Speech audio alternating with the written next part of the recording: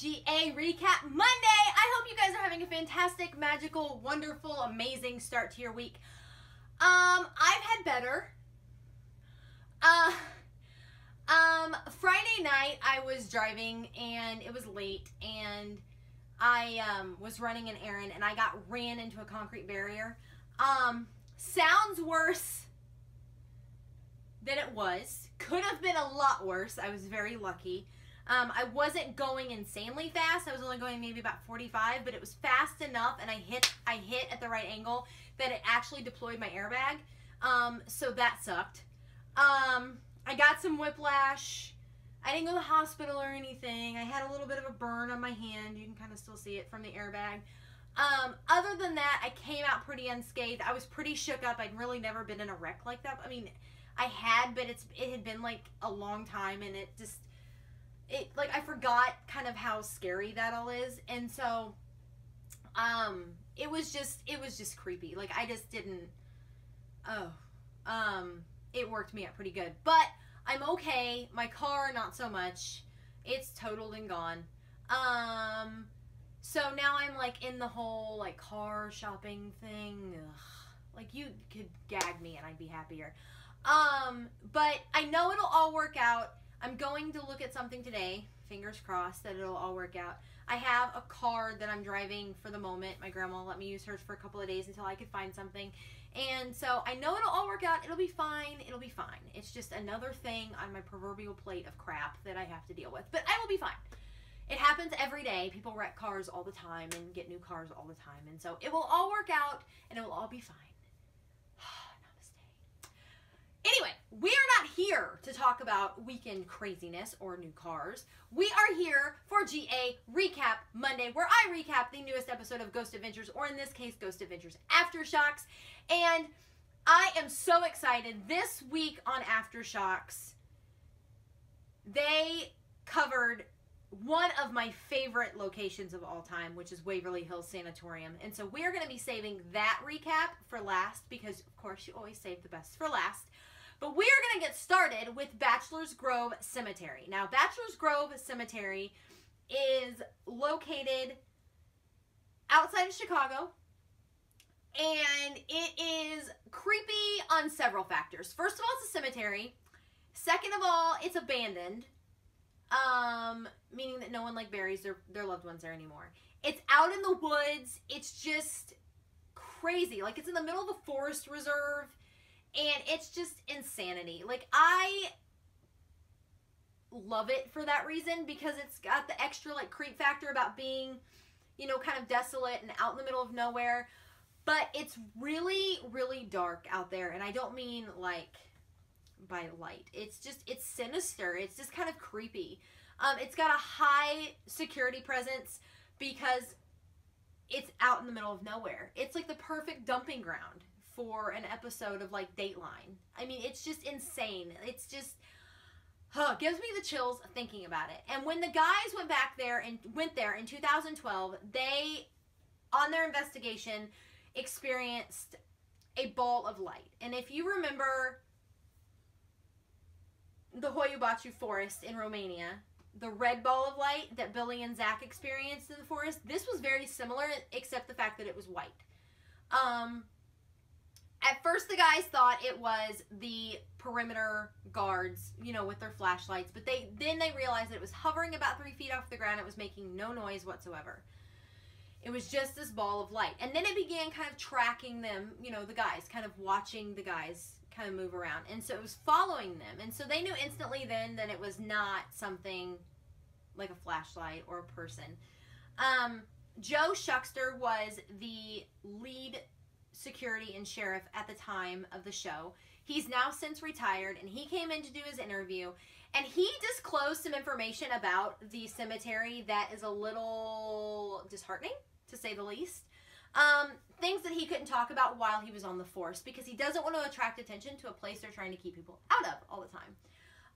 So while he was on the force, he experienced a couple of things.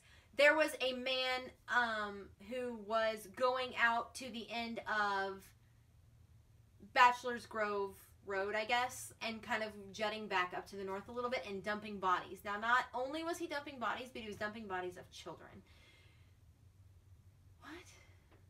Like, why? Like, I don't understand. An innocent child being killed is sad enough, but an innocent child being killed and then being dumped on the side of the road like a piece of garbage is even sadder. And it was just horrible to even hear about. Another thing that would happen up there is people would tie wire between trees and then send people into the woods and scare the living crap out of them. And once you get to running and you hit wire, one of two things is going to happen. You're going to bounce off of it like a coin, which is very rare. Or you're going to, you know, depending on your height, you're going to get axed one way or another. Either here or here. And nothing good comes out. Like, who wakes up and does that? Like, who wakes up one morning and is like, I'm going to go tie wire between two trees and, you know, see how it goes. Like, what? Really? Like, I am all about blowing up, like, super mutants with a mini nuke and Fallout. Like, I'm all about that. Like, I live for the cha-ching. If you're a Fallout fan, you know what I'm talking about. If you don't, stop watching this video, do your research, play some Fallout, and then get back to me. I live for that. Any Fallout fan does. Like, it's just, you know, cha-ching, you're happy and you know good things are happening. Never would I ever put that into real life. That is my legal way of de-stressing. Like, if I am just in a bad mood and I want to kill somebody, I'll do it on the video game. I would never in my life do it in real life. I don't know what goes through someone's head. I've never understood the mind of a serial killer or the mind of someone who just wakes up one day and decides to kill somebody or hire somebody to kill somebody. Like, I don't understand how you could be that cold, that sinister, that evil, that malevolent. I just don't understand it.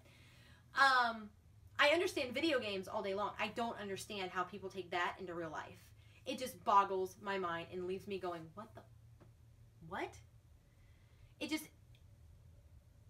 boggles my mind. I understand that people are legitimately batshit crazy. Like, there are people who are absolutely clinically insane.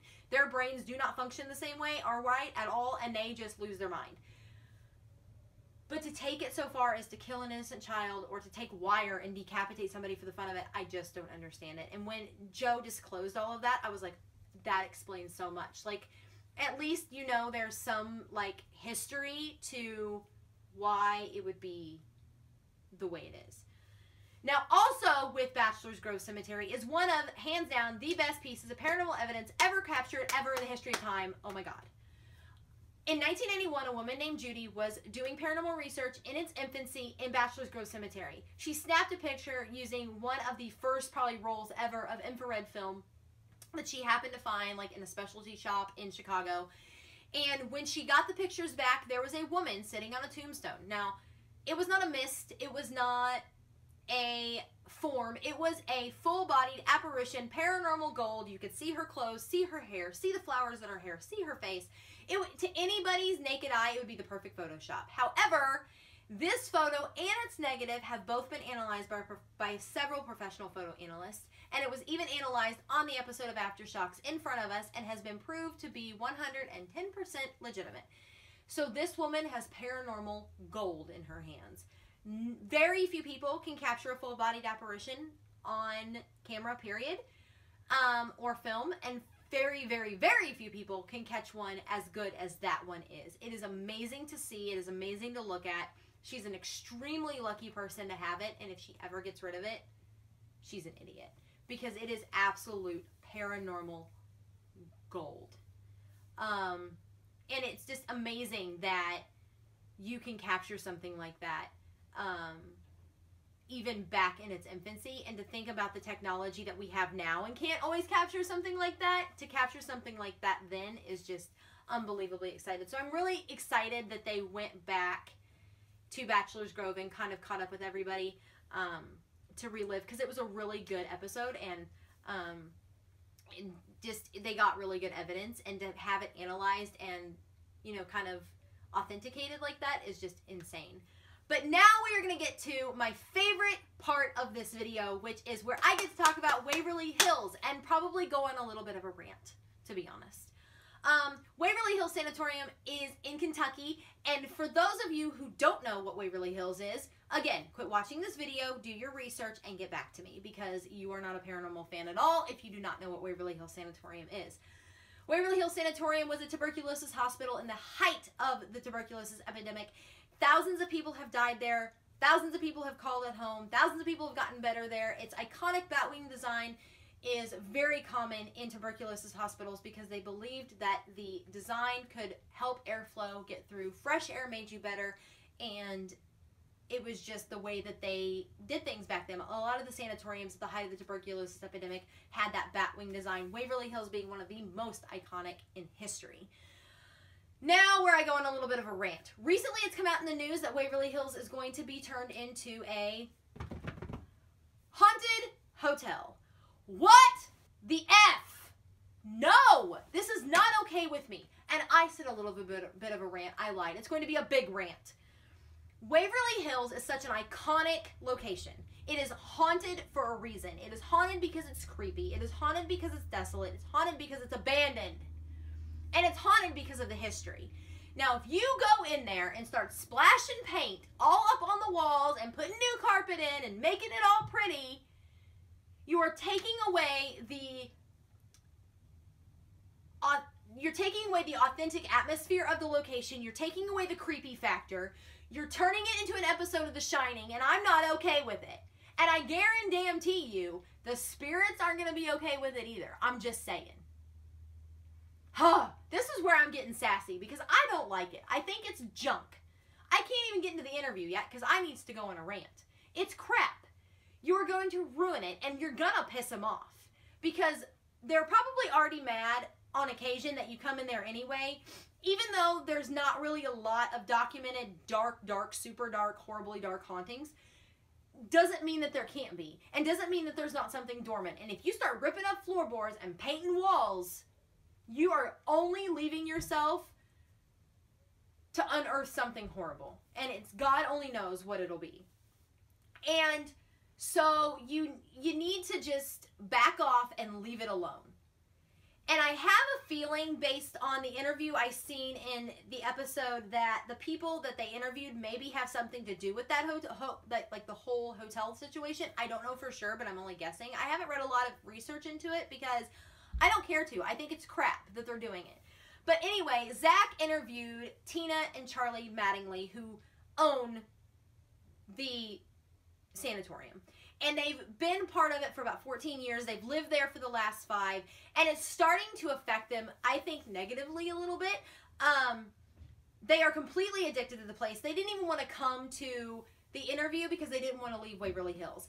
And for Charlie, it's personal. His dad was a resident at Waverly Hills. He didn't have tuberculosis, but his family lost their home in a flood. And Waverly Hills took him in and kind of saved his life. And when his dad died, he promised him he would restore it to its former glory. It used to be a beautiful place. You could see the floors. It was super clean, super well maintained. And so I think that that's their goal. But it's such a big place for 2 people to do that I can't even begin to imagine where they would even start. And maybe that's why they're doing the whole hotel thing, but I'm still not okay with that. And when I say it's starting to affect them negatively, Charlie has a pacemaker defibrillator. One slows your heart down, one speeds it up. And having a defibrillator is no fun. Like, I know people who have them, and shocking your heart will bring you to your knees. It's just ridiculous. And Charlie was getting shocked so much that his defibrillator went bad in 2 years. Those batteries usually last for like 5 to 7. So the fact that it went bad after 2 years just shows you how much activity he's experiencing. And I think that the spirits are manipulating his defibrillator to make contact with him. Not necessarily maybe to hurt him, but to make contact with him. And it's just not okay. It's going to end up killing him. And along with the other activity that goes on there, you know, it's famous for doppelgangers. I got to say that word. I love the word doppelganger. If anybody knows me well enough, they know that that word makes me smile. Because it's one of those words that sounds dirty, but it's not. It's like doppelganger. Like, it's just... It makes me giggle every time just to say it. And for those of you who don't know what a doppelganger is a double. So it is where a spirit will manipulate someone who's alive, and they will take their form. And it said that if you see your own doppelganger, so like if I was walking along and I seen a spirit that looked like me, that I would die. So they're not exactly the best thing to see, but it's the best word ever invented. I love the fact, I just love the word doppelganger. I'm sorry. I'm such an idiot, I know. But Tina has seen Charlie's, you know, spirit, or like Charlie's doppelganger, and Charlie's seen Tina's, but they've never seen their own, which is a good thing. But it's just still scary and unknown and messed up. And so I think that it's best that they probably get away from it, but I know that they never will, because if it's that personal to them, they'll never leave and they'll never change it. And so it'll be really interesting to see what happens to Waverly Hills, but I am still not okay with the fact that they're turning it into a haunted hotel. I think it's crap. And I think that they need to leave it alone, and they need to leave it creepy, and they need to leave it run down, and they need to leave it the way it is. You know, keep it safe enough for people to still go in there and do like investigations and crap, but don't be making it all pretty and giving it like feather down pillows and crap and continental breakfast on a Saturday morning, because all you're going to do is take away the authenticity of it and take away the creepy factor and piss off a bunch of dead people, which we all know never works out, because when they flock together and get together, they start having like secret meetings and crap where they're all like, you know what? They're messing with my home, and so now I'm going to mess with them and make their lives hell. So who's in? And I can guarantee you about 1,000 people are going to go, me. Because they don't want it to be a hotel any more than I do. Just saying. Steps off soapbox, drops the mic, walks away. Deuces. Just saying. But anyway, that is all I have for GA Recap Monday. I will be back on Wednesday for GAQA What Should I Do Wednesday, where I answer all of your general paranormal related questions, as well as all of your Ghost Adventures related questions that you guys ask me all up on the Facebook page. So start getting me those questions. And now, if you haven't done so already, I already have a few and I'm looking for a few more. So get them into me today or tomorrow, and I will answer them in my video on Wednesday. Until then, stay happy, stay healthy, stay warm. It is cold AF outside. It is the tundra. Until then, I will see you Wednesday. Bye!